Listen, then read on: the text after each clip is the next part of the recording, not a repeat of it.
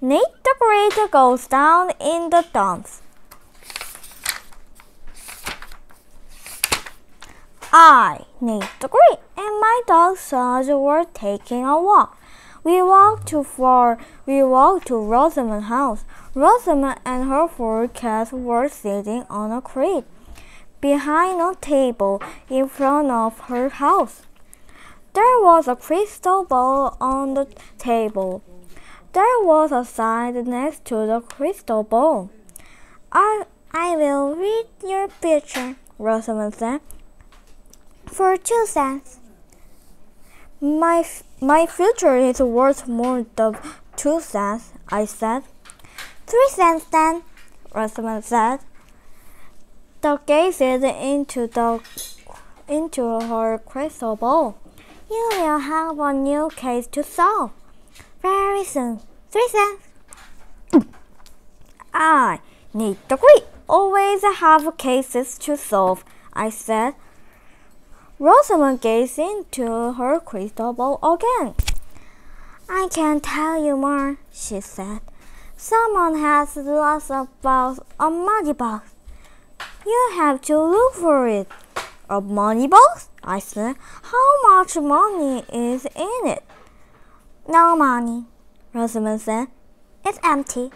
Empty? Yes, it's my box. I was going to use it to hold the money I got for reading the future. Sarge was tugging at me to leave. He did not see any money in the Rosamond future. Don't go, Rosamond said. Listen to what happened. God help me set up my bonnet. We brought out the table, this side the table, and 4 cats of tuna fish for my cat. Cats want to know what is their future too, like tuna fish. Of course, I said. I put the side on the table, Rosamond said. I put the box on the grass near the table. I put the tuna fish can in the net pile near the box. What happened next? I asked. My cat and I went into my house to get my crystal ball, Rosamond said. Cat went into my garage to get this crate for my cat and me to sit on. When I came back with my crystal ball, the crate was there. Here, the table and the side and the tuna fish can were still there, but the can was stripped over. The box and cloud were gone. When did this happen? I asked. Just before you came along, Rosamond said. You are my first passenger for reading the future. Now you have a new case and you owed me 3 cents. I don't have 3 cents, I said, and you don't have a box to put in it. I will if you solve the case, Rosamond said. This is a very famous box. It's the first box that my cat Super has ever slept in. Rosamond gave me a strange look. I was the only kind of look she said she had. Very well, I said. I will take your case. Does your famous box have a cover? Does it have a color? What size is it? It's a white box with Rosamond print on one side of it, Rosamond said. It doesn't have a cover. It's big enough to hold around $100 in pennies. How big is that? I asked. Rosamond pointed to her house. The box is smaller than my house, smaller than my garage, smaller than this crate, smaller than Never mind, I said. Rosamond shrugged. I read the future. I don't measure box. I took out my notebook and tore off a piece of paper. I wrote a note to my mother. Rosamond grabbed my note. I will deliver this while you solve my case. Rosamond walked off with her forecast. Suddenly I sat down at the crate. The crate had a labeled on it bananas. Maybe the box is still here somewhere, I said. Suddenly I peered under the table. The box wasn't there. Suddenly we saw legs zigzag. 2 belonged to Annie and 4 belonged to her dog Frank. Can you read my future? Annie asked. No, but I can read Frank's future. I need the degree to predict that someday Frank is going to bite Sergeant and me. Today could be the day. Sergeant, I rushed up. I called it back to Annie. Have you seen an empty box with Rosamond's name on it? And big enough to hold and harder the $100 in pennies? No, Annie shouted. We have to look for Claude. I said to Sarge, looking for Claude would be harder than looking for the box. Claude was always getting lost. We went to Claude's house. I rang his doorbell. I knocked on his door. I peeked out his window. Somebody tapped me on the shoulder. It was Claude. Are you looking for me? He asked. I was lost but I found myself. Good work, I said. I am looking for Rosamond's box. I think you saw it last. I saw it on the grass just before I went into her garage to get her crate. Claude said. Carrying that crate was hard work. It kept bumping into my stomach. I put it down on the grass by the table, just where Rosamond wanted. All the time I kept watching for Rosamond. I hope she wouldn't come out before I could get away. Get away? Yes, I was tired of being Rosamond's moving man. After I put the crate down, I started to run. Then what? I tripped over the pile of tuna fish, Claude said. I fell down on the grass, but the box wasn't there. I would have seen it. That explained why the pile of cans was tripped over, I said. But it doesn't explain where the box went. I need degrees to say that somebody must have taken it. While you were in the garage and Rosamond and her cat were in her house. But who would want an empty box with Rosamond's name on it? Claude shrugged. Somebody excitedly desperate for a box. Somebody is for a box, I said. Sarge and I rushed to Finley's house. Finley owned a rat. The rat slept in a big box until he chewed it up. The Finley got a new box. Maybe it was time for a new box for a Finley's rat. Maybe Finley took Rosamond's box. I saw Finley outside with his rat. There was a big julep box beside the red with red house printed on it. I am looking for an empty box big enough to hold $100 in the pennies, I said. It belonged to Rosamond. My box belonged to my rat, Phyllis said. But there are plenty of boxes at the supermarket. They have the basic one.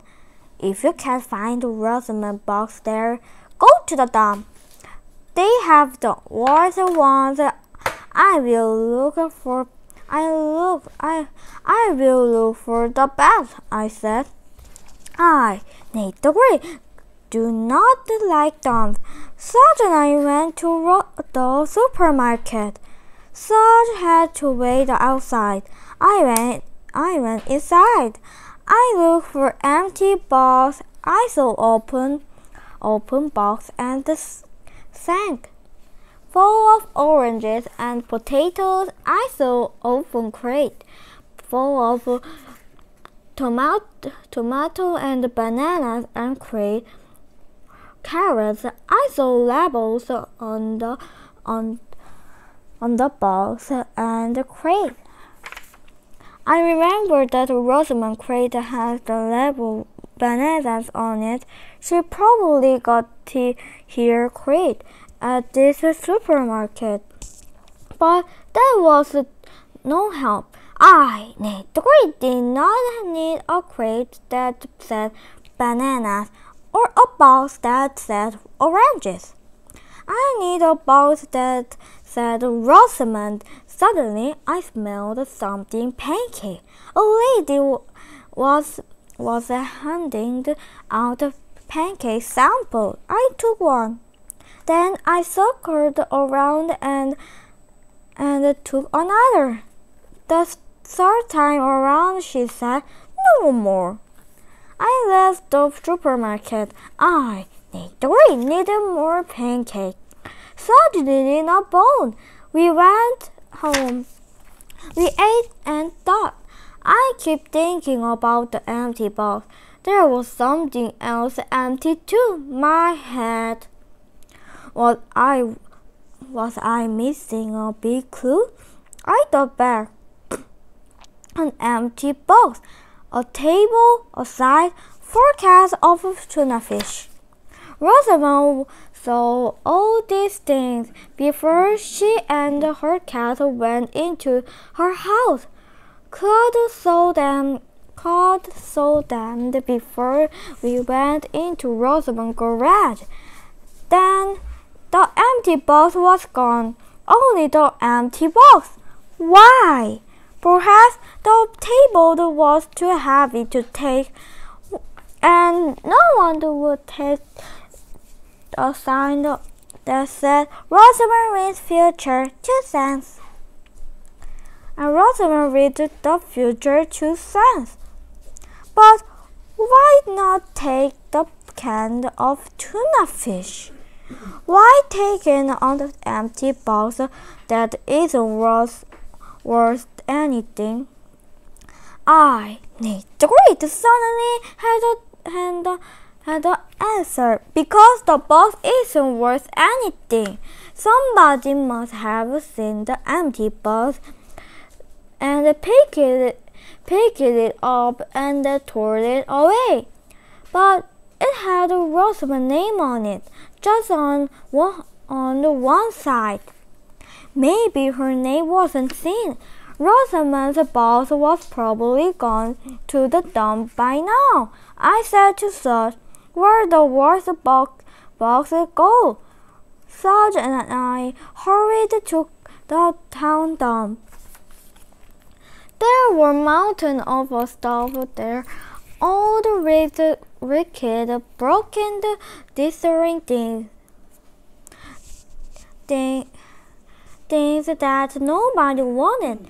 I did not want them either. We were down in the dumps, I said to Slot. But then on top of the one mountain of junk, I saw something, a box of sticking out and I could see a big R printed on one side on it. At last, it must be Rosamond's box. We have to climb up that mountain for John, I said. Sarge looked at me. He did not want to do it. I did not want to do it. But we did it. Up we climbed, over lumpy mattress and broken furniture and old shoes and ugly clothes. At last, we were at the top of the heap. I grabbed the empty box.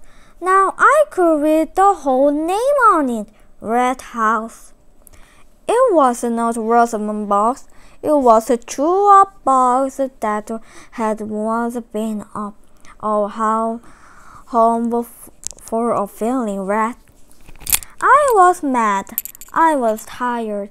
Sarge was tired. We sat down.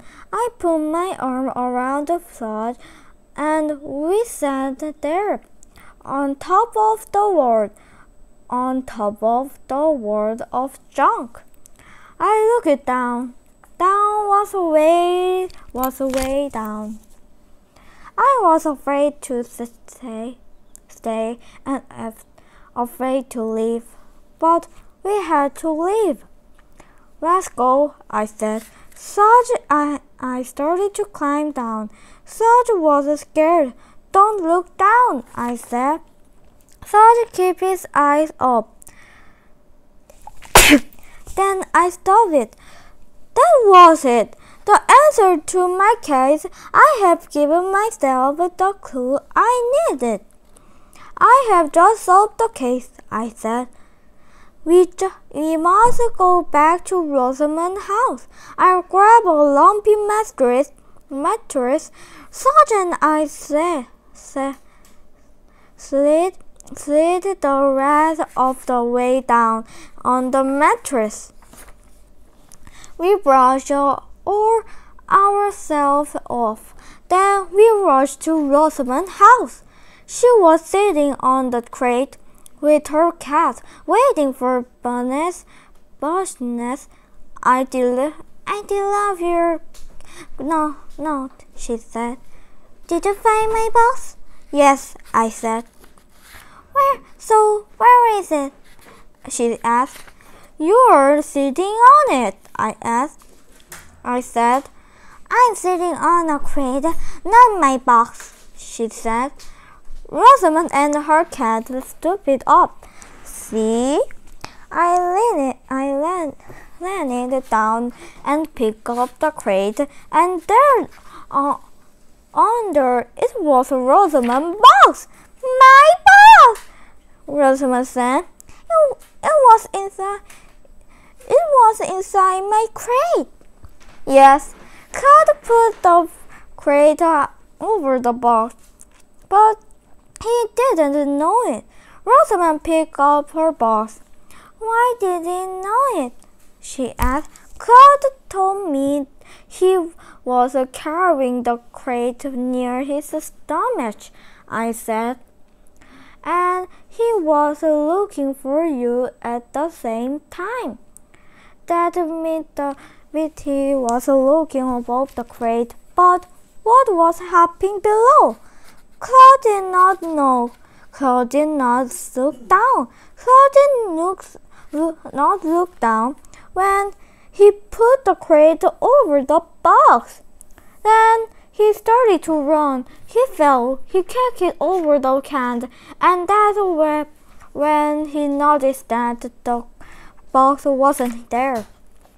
After he had made it disappear, that the last time I asked Claude to help. Claude to help me, Rosamond said. Claude will be glad to hear that, I said.